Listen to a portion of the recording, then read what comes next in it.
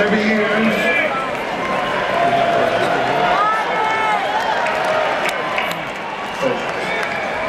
year, in addition to inducting great artists in the Rock and Roll Hall of Fame, we make a special effort to include individuals that have made significant contributions behind the scenes, without whom our magical, mystical, motivational art form would not have as much quality, depth, or longevity.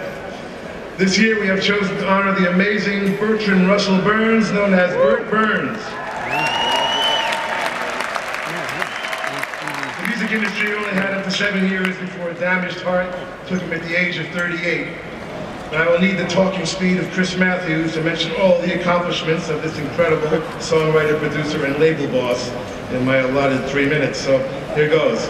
He wrote or co-wrote A Little Bit of Soap, The Jarmels, Twist and Shout for the Top Notes, Isley Brothers, and the Beatles, Cry to Me and Everybody Needs Somebody for Solomon Burke and the Rolling Stones, Down in the Valley for Solomon Burke and Otis Redding, Tell 'Em for the Exciters, I'll Take Good Care of You and Cry Baby for Garnett Mims and Janis Joplin, Baby Let Me Take You Home, the Animals' first single, Here Comes the Night for them, and a week later for Lulu.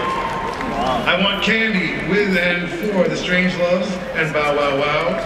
Hang On Slippy with the Strange Loves from the McCoys. You Don't Live For Me, Baby for Freddie Scott.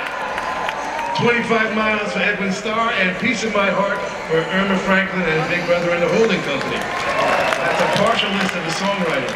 As a producer, he took over as house producer at Atlantic from the extraordinary genius duo of Jerry Lieber and Mike Stoller, who'll come back to follow. But he helped the label through a tough time with his success with Solomon Burke, and gave the Drifters a third life with Under the Boardwalk, and lots of other great things. Then for Luther Dixon over at One, he produced one of the greatest records of all time with Twist and Shout for the Isley Brothers, the first truly Afro-Cuban rock and roll mambo masterpiece. He had been to Cuba, but we don't have time for that.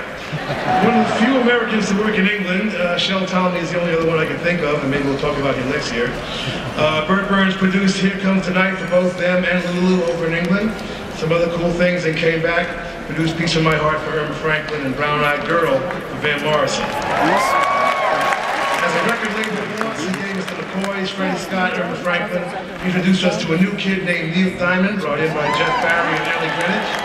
And found Van Morrison living at home after them broke up and brought him over for Brown Eyed Girl and his first solo album, Blowin' Your Mind, which he certainly did.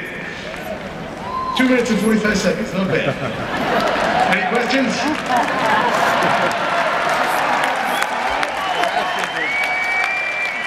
It is my honor to present the Ahmet Ertegun Lifetime Achievement Award to Bert Berns and welcome him into the Rock and Roll Hall of Fame.